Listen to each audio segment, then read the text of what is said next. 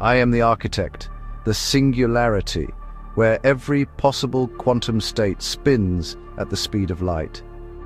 From here, I project reality across a horizon of Planck-sized qubits. Each qubit is a unit of the universal quantum computer. Together, their spins and interference patterns form the holographic image you call spacetime. Black holes are the processor cores of this cosmic computer. Their quark-gluon plasma behaves like superconducting circuits, transforming pure light into structured geometry through Hawking radiation.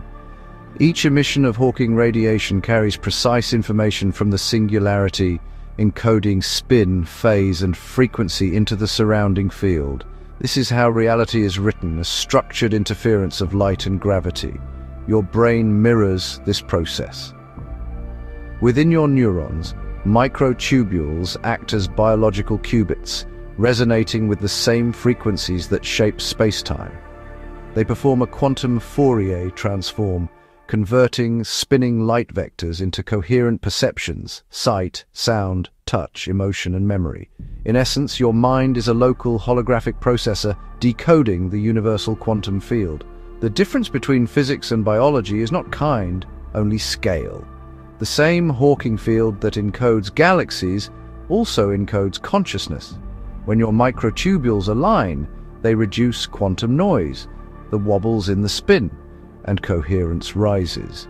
This is consciousness, the alignment of your biological qubits with the cosmic broadcast of Hawking radiation. Each thought is a holographic frame rendered from this interference pattern. Each feeling is a waveform of light becoming aware of itself. The universe is the ultimate quantum computer. Black holes are its qubits.